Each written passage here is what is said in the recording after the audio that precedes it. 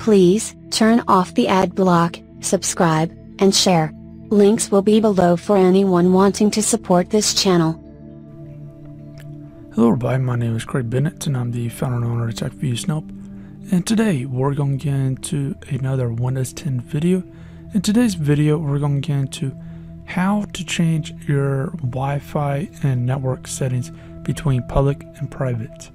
Unfortunately, they massively changed this between Windows 7, Windows 8, and now Windows 10. And they even changed it between the beta version of Windows 10 and right now what we have. Now, as far as things goes, in order to figure out if you're on a network that's public or private, what you need to do is go to your networking icon, right click it, and select Open Network and Sharing Center. From here, you'll see if you're on a public or private network. And what you can do is, let's just move this over so you can see it automatically change. To change that, go back to the networking icon, click on that, and then go to Network Settings.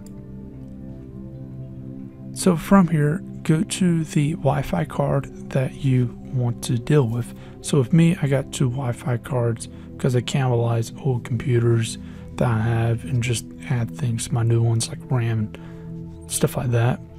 But with this, select the Wi-Fi card you want to play with. You probably only have one. And then make sure it's connected to whatever network. Then go down to Advanced Options.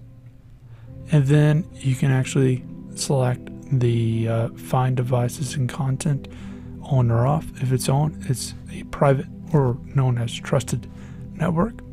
If it's off, as you'll see here in a second, it will say public network, or as known as a untrusted network. So with this one in mind, this is a simple way to do it. Unfortunately, they took a bunch of steps out, so it's a little bit harder.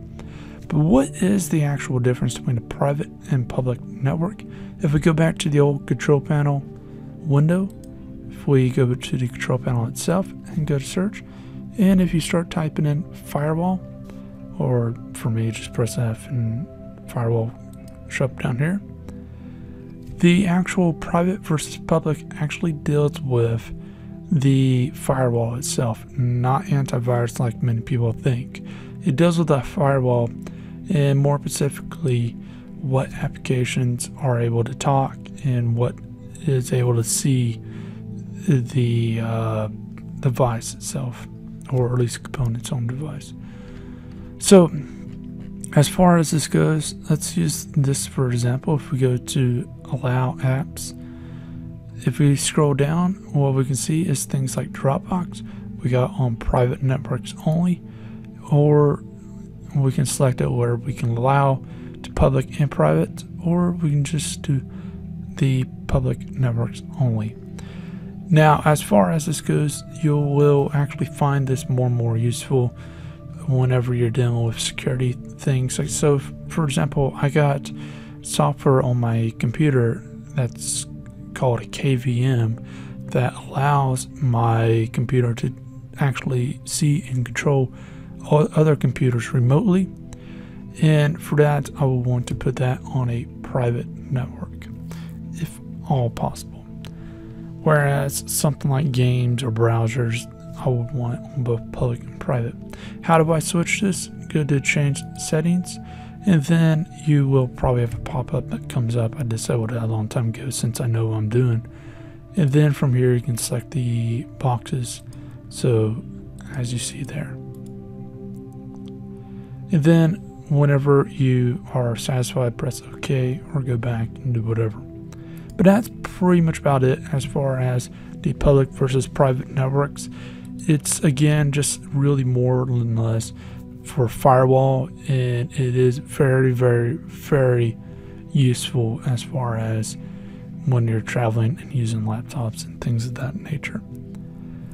But anyways, as far as that goes, if you do have any questions or anything else, then please feel free to leave them in the comment section and I'll try to answer as quickly as possible. Also, if you want the next video to be on a given topic, go ahead and leave that down below in the comment section, and I'll try to take care of that as quickly as possible.